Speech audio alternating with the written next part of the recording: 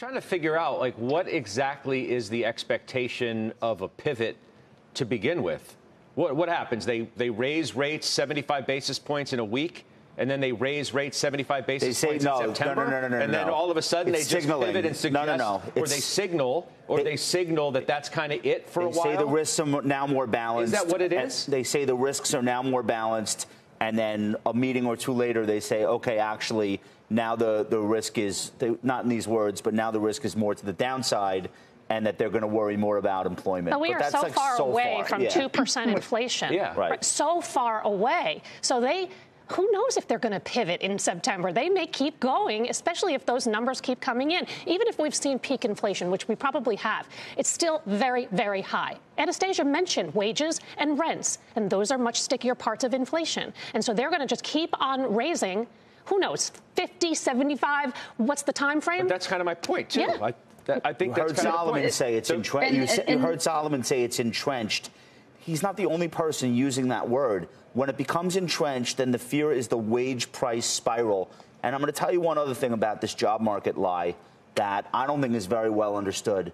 In the pre-COVID world, which we are not going back to and can no longer rest on the old conventions of, in the pre-COVID world, if you put out a job opening, like if you said we are physically hiring right now, it made sense. We need somebody to come work. Here's the job opening. Come take the job. We close out the job opening.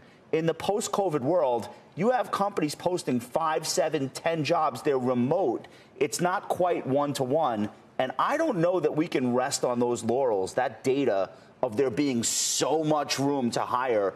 That could turn really quickly. You're seeing it in the headlines, in tech, in communications, in consumer discretionary, in e-commerce, in social media, in crypto.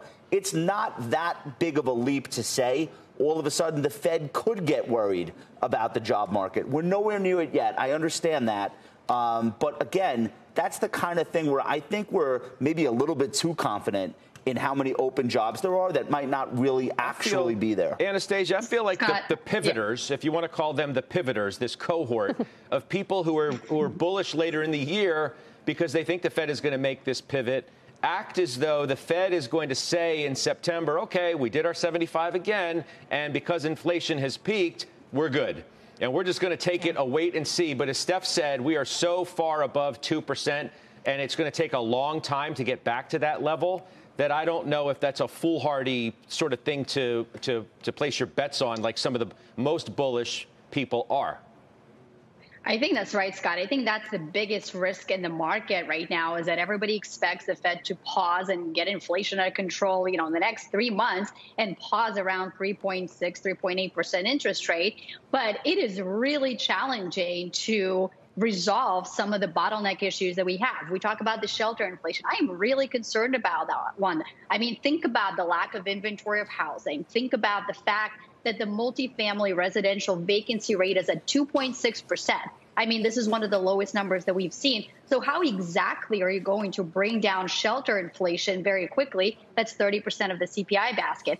Then we talk about energy prices. I think they can probably stabilize around $90 or $100 levels, which is good for headline inflation, but is still almost $100 a barrel. The Fed cannot fix that quickly. So I think that's the biggest risk in the market is that we get to September and they have not done enough to bring down inflation.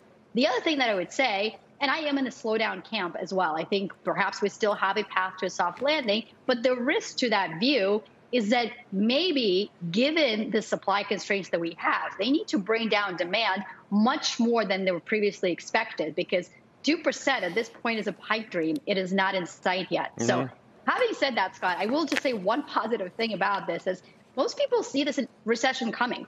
Most people are starting to price it in. The economic variables say that there's a 43% risk of a recession in the next year. The markets say there's 50 or 60% risk. So I think the markets maybe have gone a long way to price in this recession.